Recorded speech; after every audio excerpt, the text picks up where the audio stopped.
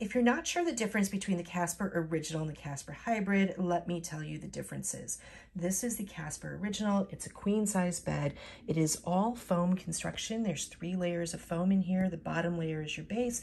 The mid piece is helps provide additional support. And then the top piece is the AirScape. The AirScape provides a cooling technology, but there are no springs in the original Casper foam mattress.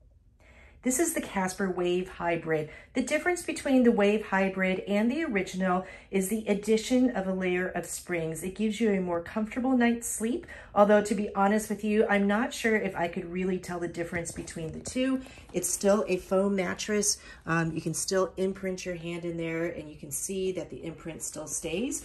But we have this in a split king, which means it's 2 twin XL beds on a adjustable base, but you can also get a king mattress as well, or a queen. It comes in a lot of different sizes.